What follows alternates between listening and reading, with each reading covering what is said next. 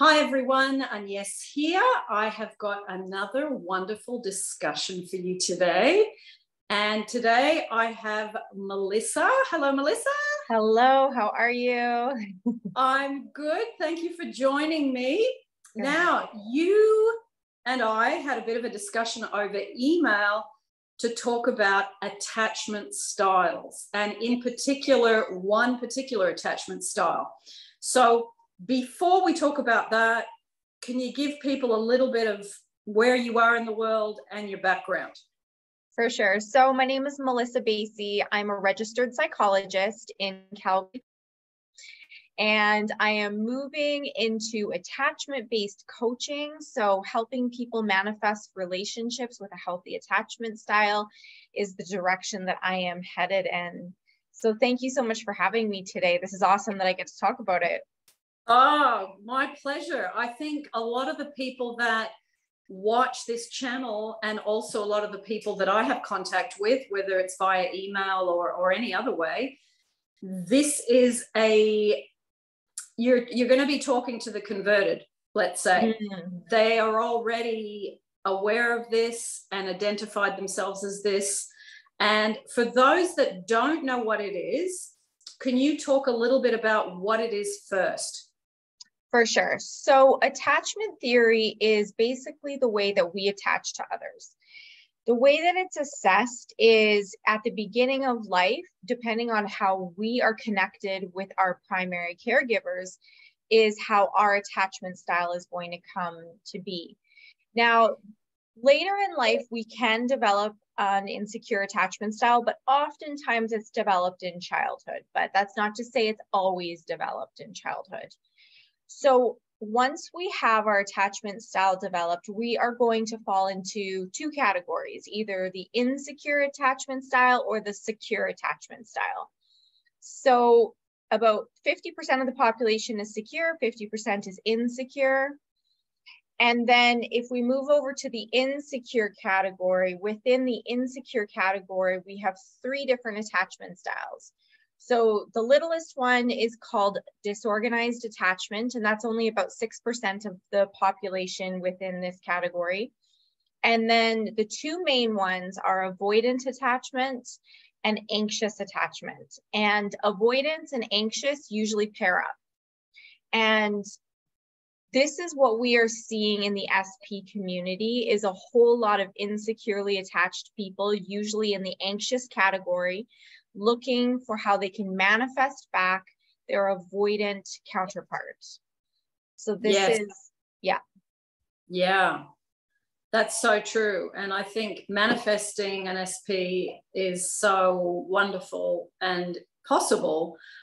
And if you can work on this particular theory, what we're talking about today, and improve that part of yourself, then I mean, relationships just go so much better, don't they? Oh, for sure. But it's so important for us to be able to heal our attachment style. Otherwise, we are going to be stuck in push-pull dynamics, running, chasing. And this is where like the twin flame community comes in, and they would really understand these dynamics as well. So it's all kind of related with attachment theory and how we are attaching to others. Yeah. Okay, someone's watching this discussion now and they are saying to themselves, okay, I've already looked up a bit of that. I am one of those people that has that to deal with. What would be your suggestion of where they can start and how they can move into a healthier relationship by working on this part of themselves? Yeah, so the first thing to do, like you said, is really just acknowledging it and knowing exactly what the situation is. Then it would be helpful to begin recording triggers. What kind of life situations are making us feel like we want to act out, feel like we want to do various things in the relationship to try to manipulate the person to do what we want them to do. And so we're going to be wanting to pay attention in life to the things that are triggering us to do that. Once we have that list of triggers, we're going to be wanting to go in and begin to understand what those triggers mean to us and what belief systems they are connected to, so that we know which beliefs we're going to be needing to change in order to get a healthier relationship happening. Do you see in the work that you do with people, there are certain reoccurring beliefs that people hold?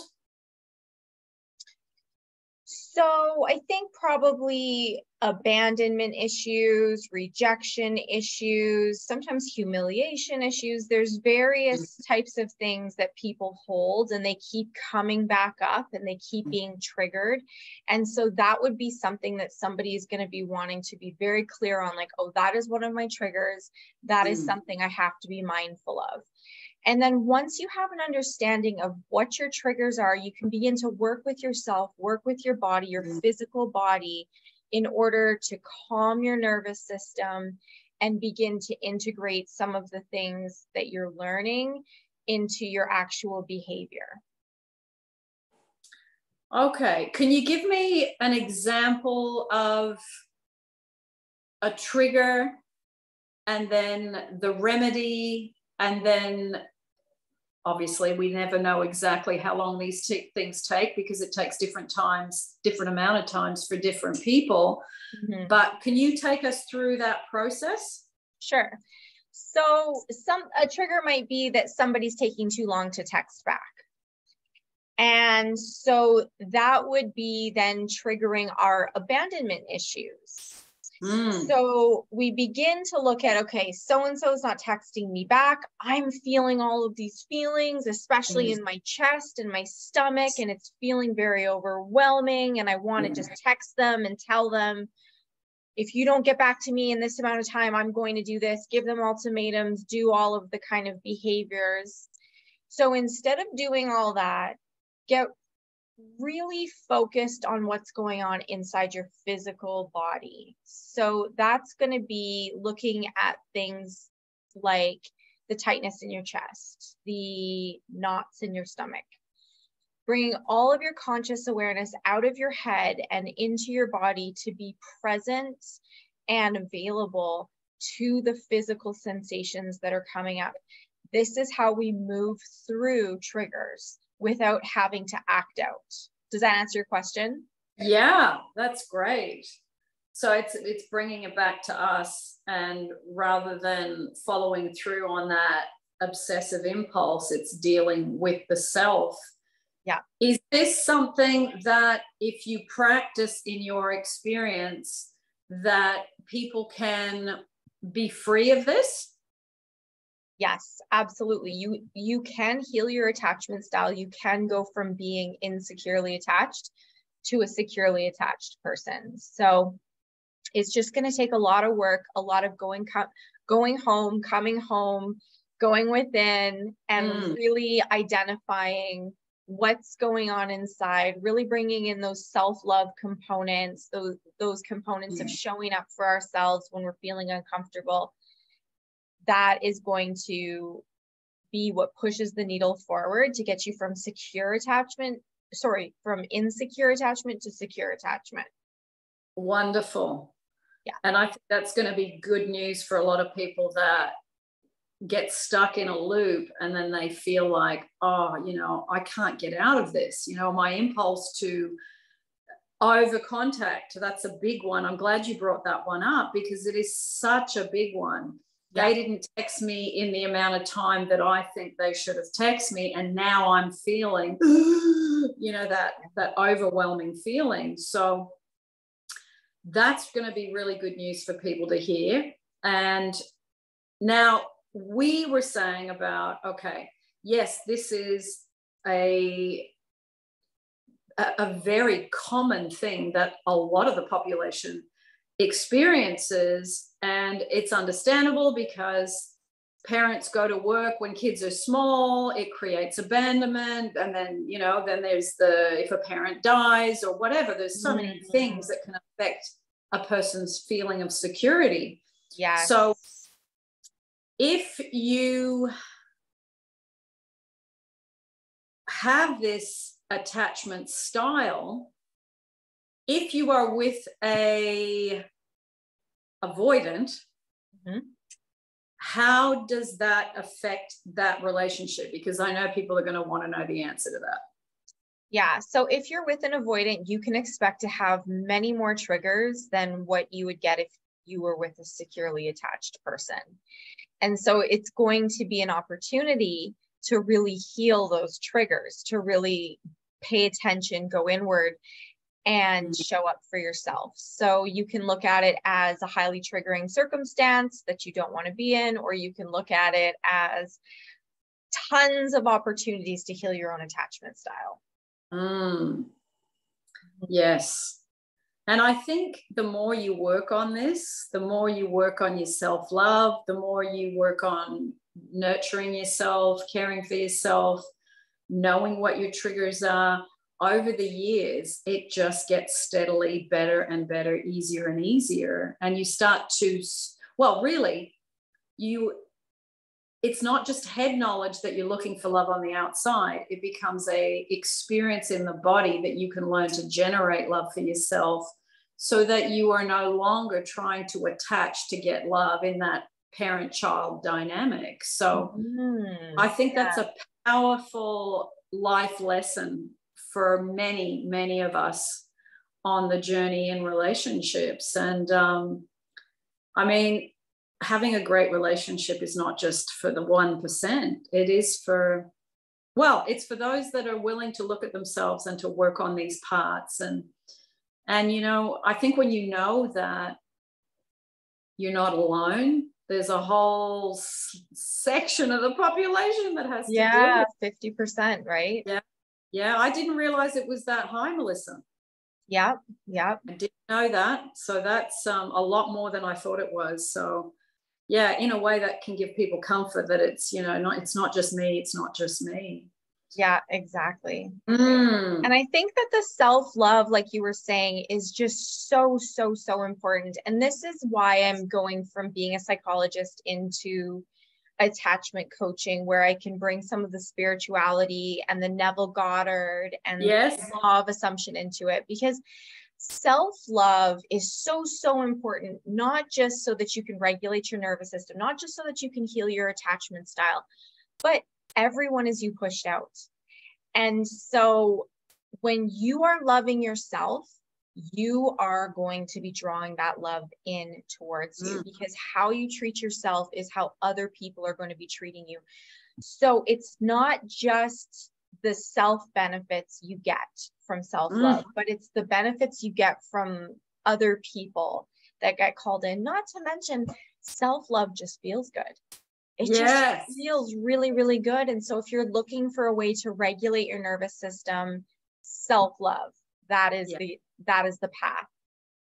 So agree with you. It is the foundational blocks of everything that we put on top of it, whether it's the job you do, your relationships with friends and family, or romantic sexual relationships. I think it really just feels so much better being in your own skin when you are relaxed, happy, secure. So yeah, so important. Good. That's great. I'm really glad that you decided that you contacted me to talk about this, because I think this is a very painful area for a lot of people, but I know it is definitely something, like you said, that you can break free of and get better at as the years go by, and it will be reflected back to you.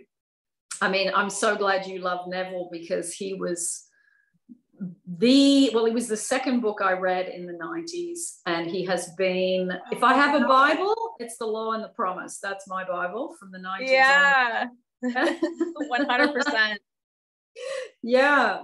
Now you said about law of assumption as well. So how do you stitch together? 1 second. I got to check the pizza. Yes.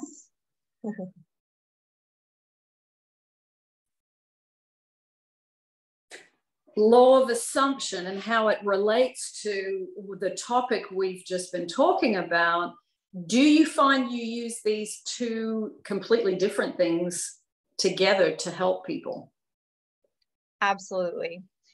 So what I do is I take people through the process in the beginning of healing their attachment style and regulating their nervous system. These are two things that are absolutely crucial, because regulating your nervous system is the equivalent of living in the end. It's the equivalent of being in the wish fulfilled. The wish fulfilled is a regulated nervous system. And you get a regulated nervous system through self-love and through a bunch of different other things. But, well, the bunch of other things would be a lot of the techniques that Neville teaches. So visualizing, affirming, SATs, these are all ways that we can regulate our nervous system. And it's that regulated nervous system that's going to bring your manifestation. Like, that can't be underscored enough. A regulated nervous system will bring your manifestation. Okay. The regulated nervous system, can you take us through a little bit more of the mechanics of that process? Yeah, so we have what's called the vagus nerve. It runs from the base of our brain all the way down to the base of our spine, and it hits everything: heart, liver, lungs, stomach. It hits everything along the way. So this vagus nerve is responsible for regulating our nervous system, and it can be activated in 3 different places. It can be activated up here, which is in a peaceful, calm place. It can be activated kind of mid-chest, and that's going to be an anxious place. And it can be activated at the base of the spine, which is going to be a down and depressed space. So like Abraham Hicks says, you're wanting to move up the emotional scale. And it's the same with the nervous system. You're going to want to move up the ladder of the nervous system. You're going to want your vagus nerve to be activated up top. Okay. And so the way that you can regulate your nervous system, the way that you can work with your vagus nerve to get it into a calm, peaceful state, is by doing techniques like Neville talks about: affirming, visualizing, using your imagination. All of these types of things are going to bring your nervous system into a calm, connected space. Okay. Does that answer your question? Yeah. Okay. It's, you know, what you do, what you've been doing for work is an area that I haven't stepped into, because I've been in the coaching world and in the manifesting world and in the, you know, studying Neville for 30 years world. So my approach has always been to come from that place, but it's lovely to hear that part of it. For me, that's really interesting. It's a knowledge base I don't have. So I'm really glad you've shared it and made it simple and clear to understand. So what would be the next thing you would do once you've done that part with someone that's got the anxious attachment? What would you do with them after you work with the Neville stuff, applying it? And then would you give them a bit of a weekly routine to practice, or they would have to do that with you in a session, or how does that work? Yeah, so I do that in sessions. And so once we get the healing part kind of squared away, we move into the manifesting part. And then we see how the manifesting is going. If it's kind of bumpy, we probably haven't done the healing part well enough. So we have to go back and do some more healing. But if manifestations are coming through pretty easily, we know we did our healing part pretty well. Yes. Yeah. That's so true. The results will tell you where you are really at, because everyone's out, as you said. So exactly. And do you weave in the law of assumption as well? Yeah. So another reason I'm moving into coaching as opposed to just seeing my psychology patients is because the law of assumption means that we are the God of our reality. And so I can't really talk like that in my sessions. If I do talk like that in my sessions, I do get my patients to sign a consent form saying that they understand that we're doing spiritual-based principles as opposed to evidence-based principles. So I cover my butt. Yes. But I would prefer to just be able to work with people who I can say, like, you are the God of your reality. What does that mean? That means that nobody else has free will in your reality. And you get to go forward and use your consciousness to create whatever it is that you want to have in your reality. You don't have to if you don't want to, but you're still going to be creating. Like, you can say, no, I don't want to be the God of my reality. That doesn't matter. You still are the God of your reality. And so creation is going to happen whether you're conscious of it or unconscious of it. So you might as well just get conscious about it. That's my stance on law of assumption. Okay, this whole there is no free will versus there is free will is a massive atomic bomb in the manifesting circles, as you know. Yeah. Yeah. So today I believe people do have free will. But I understand what you're saying. You know, I do understand what you're saying and where you're coming from.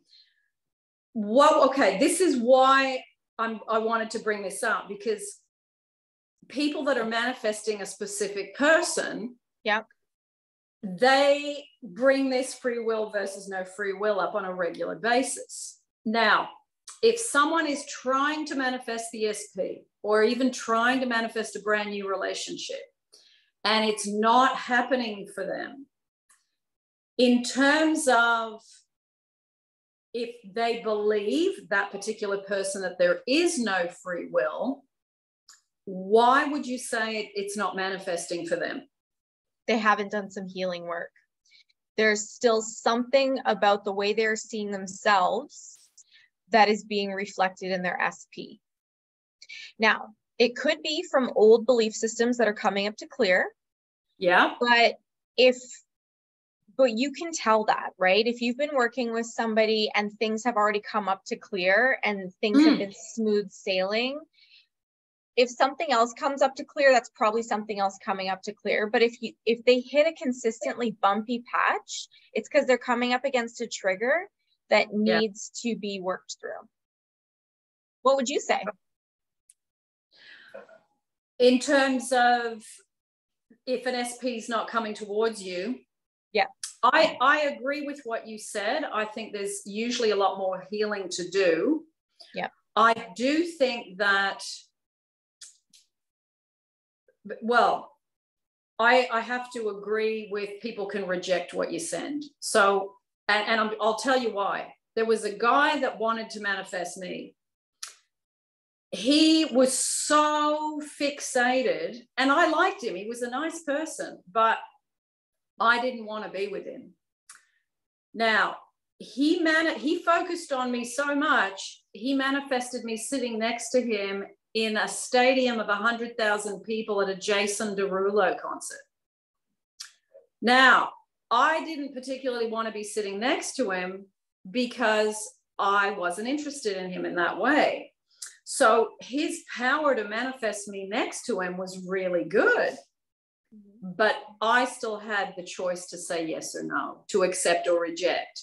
So if we look at it, did he need to do more healing? Maybe yes, maybe no. It doesn't matter how much healing he would have done. I was going to be a no. So this is why I question there is no free will, because technically that should have worked for him. But for this experience, for this particular relationship, I was the SP.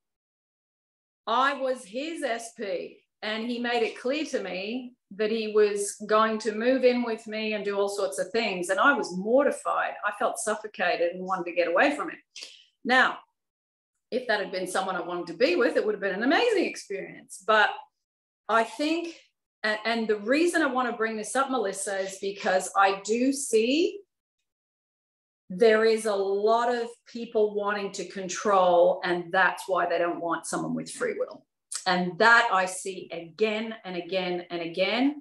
And that's a bit disturbing for me, because love isn't about control. It's about freedom and someone coming to you because they want to be there. I mean, my person that I'm with now, who is my SP, who started off saying to me years ago, you're not for me, you're not for me, we've had a wonderful relationship for over 10 years now.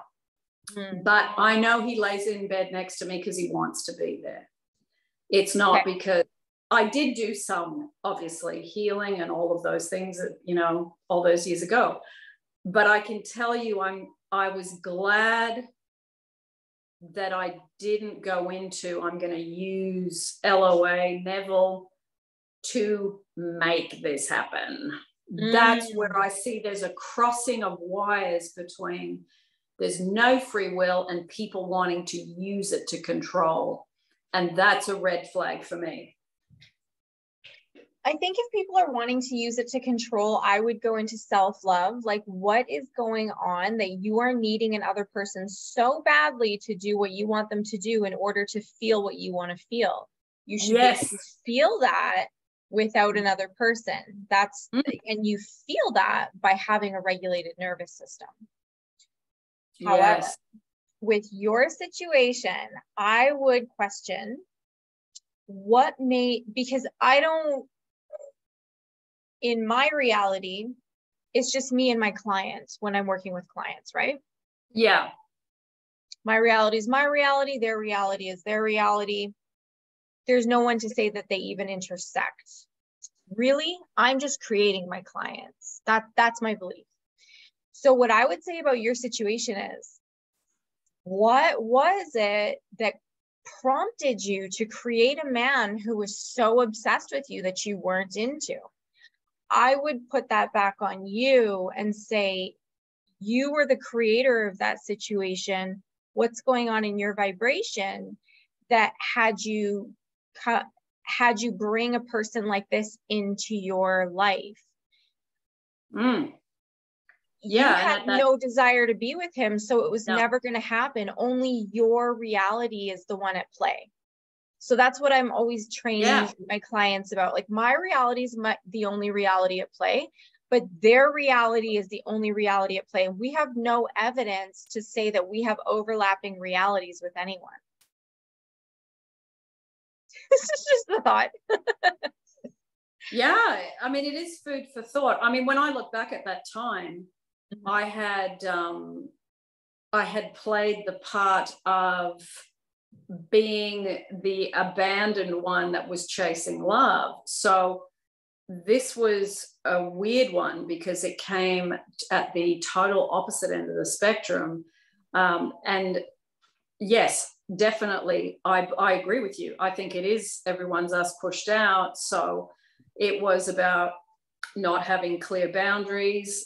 And there must have been on some level not having good self-love to set boundaries, to say no, and to not attract it in the first place. So it is about self-reflection. I agree. I think it's a big topic, this free will versus no free will. It really is. It's massive. And there's so many different ways to look at it. And, you know, each to their own. I think it's, you know, I mean, Neville, there's been many debates about what Neville really thinks about this, because if you read one book and then you read books years later, you know, he actually talks about in Prayer, the Art of Believing, people can reject what you send. And he talks about thought transmission. So, you know, and I don't say that to freak people out, but I'm also going to, you know, if I'm going to talk about Neville and having studied him for 30 years, I'm not just going to tell you the bits that you want to hear. That's not my job. You know, Neville is Neville. You can totally disagree with what he says. You can apply some stuff and take what you want and leave the rest. It's totally up to people what they do. So, but it is a big atomic bomb topic in this whole community about what Neville said and what he said as he was, because he was evolving himself as he wrote book 1 to book number 10.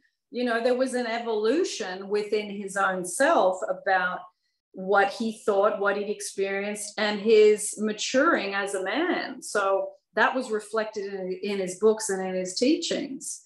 Just happens for us. Same again.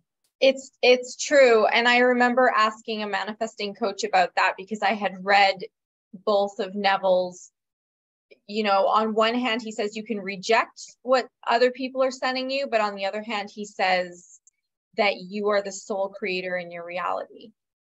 And so, and I never really got a clear answer except for just that he's evolving too, and he's human too, which is totally fine. Yeah. I think I just choose to choose to go with, we are the God of our reality. You know, I can't even tell you why. It just gives, maybe it's power. I think it is a little bit of power in that it makes me feel like I am the sole determinant of how my life goes. And I really like that idea. So but I think it can go either way, like you're saying. Absolutely. Yeah. It's a fascinating topic, and it's also interesting to hear how other people interpret it, you know, and not only interpret it from what you read, but interpret it from how you move through the world and what gets reflected back to you. I mean, I find my clients are being pushed out. So why is it that this month I've got 10 people asking me the same things? I'm not helping you. I'm dissolving the part of me that's still got something going on about that topic. So I don't say that to clients, but that's what I do. When something comes again and again with, you know, half a dozen people, you go, that's something for me to work on more deeply myself. I'm not fixing, helping, healing you. That's not what I'm doing.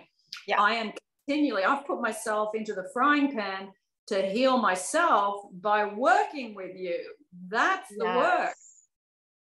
Yes, 100%. That's so awesome. I love that thought of how even our clients are really just something that that's something that's coming up to clear for us.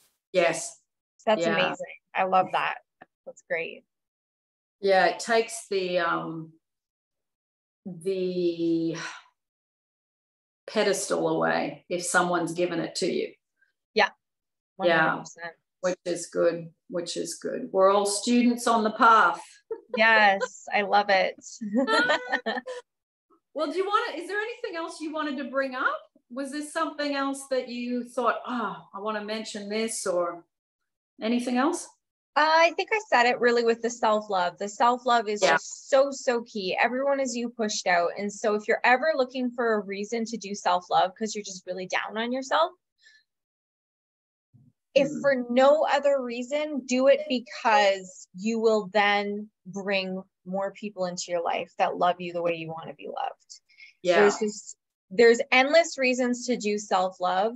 But I think when we're down on ourselves, we forget why we're supposed to do self-love. And I don't think that it's awesome to just do it so that other people like us. Yes. But if that's the only reason you can get yourself to do it, then use that reason.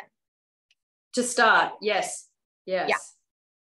So important. Okay. So incredibly important. Let me ask you, actually, because I talk a lot about self-love and doing certain things. What would you say are 3 to 5 really good self-love practices for people?